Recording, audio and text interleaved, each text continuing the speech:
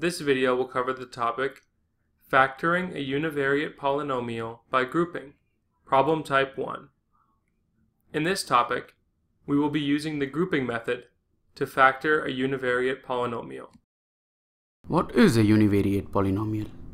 A univariate polynomial is a set of terms added together, where each term consists of a constant numerical coefficient and a single variable, such as u, raised to various exponents.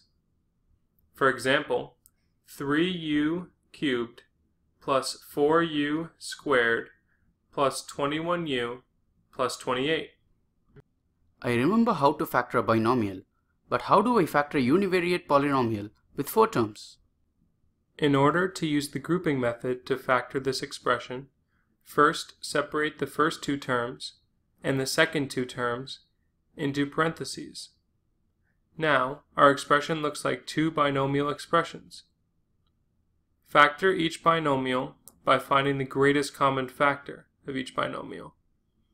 For our first binomial, 3u to the third plus 4u squared, the GCF is u squared. And for our second binomial, 21u plus 28, the GCF is 7. Okay, now that I have the GCF of each binomial, I divide each binomial expression by its GCF. Then what?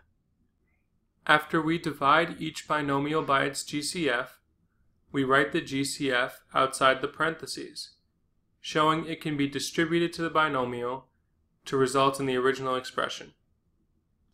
Is this our final answer? We need one more step to find our final answer. Notice that the 2 binomials in the parentheses are equal. This fact allows us to use the grouping method.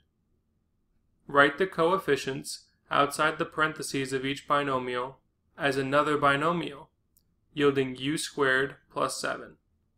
Next, multiply that common binomial left over by the binomial resultant from the GCFs.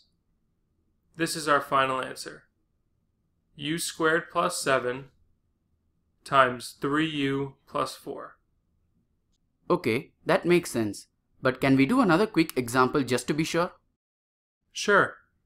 Let's look at the example 4y cubed minus 14y squared plus 12y minus 42.